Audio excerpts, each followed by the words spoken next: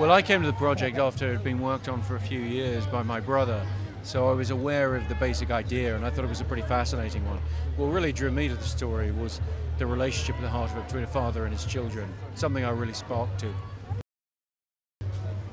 It was great. I mean, I was very intimidated, frankly, but he's really a brilliant man at sort of explaining very heady topics in a way that people like me can understand. Yeah, he's a great collaborator, had lots of incredible possibilities that he could open up for us in terms of what real science can offer you as a filmmaker, which is frankly more mind-blowing and exciting than anything I could dream up as a screenwriter.